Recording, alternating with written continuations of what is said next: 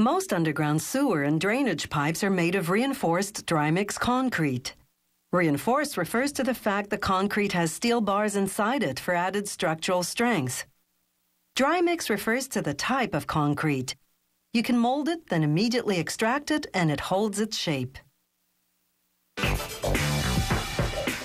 Concrete pipes can be as small as 25 centimeters or as large as 3.5 meters. It has a 100-year lifespan.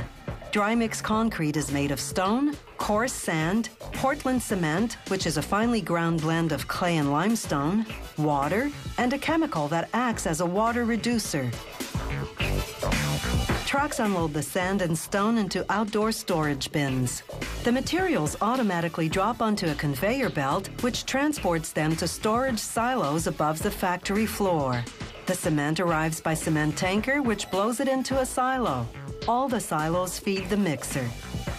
As the ingredients blend, the cement and water combine to form a paste that coats the sand and stone. The water reducer enables them to use minimal water. The less water, the stronger and more durable the concrete. Meanwhile, workers use a special machine to build what's called the cage, a circular steel frame that will form the pipe's internal structure, its backbone. They insert 2.5-meter-long steel rods in a circular configuration, pushing each rod partway through the machine to the other side. There, an automated spot welder fuses a steel cable to one rod. Then the machine begins turning, winding the cable tightly around the rods. Here, a worker is turning the machine manually just to show us the process in slow motion.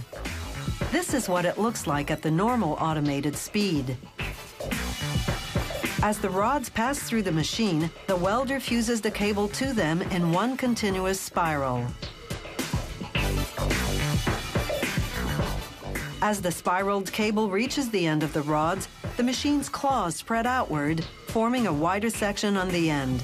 This is called the bell section.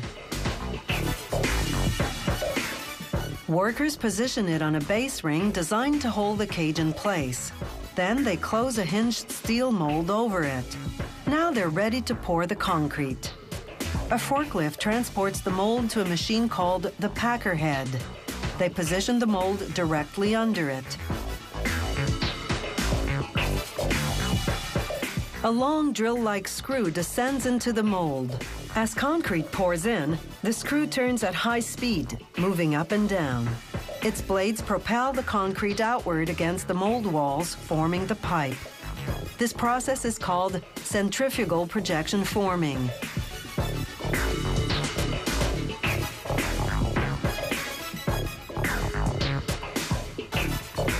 The process for making large diameter pipes is slightly different. A welder fuses spacers to the cage, both inside and out. These will center the cage inside the mold. Workers position the cage onto a base ring, then lower the outer part of the mold, called the outside form, over it. After securing it to the ring, they lower the unit over the smaller inner part of the mold, called the inside form.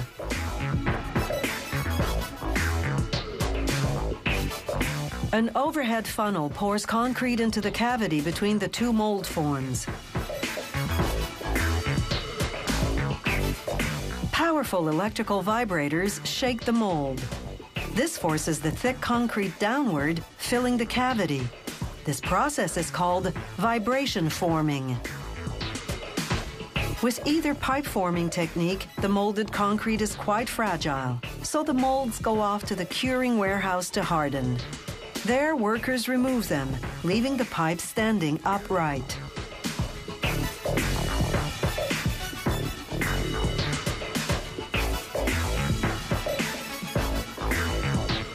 Steam hoses transform the curing warehouse into a sauna. The temperature rises to 60 degrees Celsius, the relative humidity 100%. The concrete hardens in about 12 hours. Concrete pipes buried underground have to be able to withstand the weight of the earth above them, so the company subjects sample pipes to extreme pressure to test their maximum resistance. Concrete pipes join together with watertight rubber gaskets.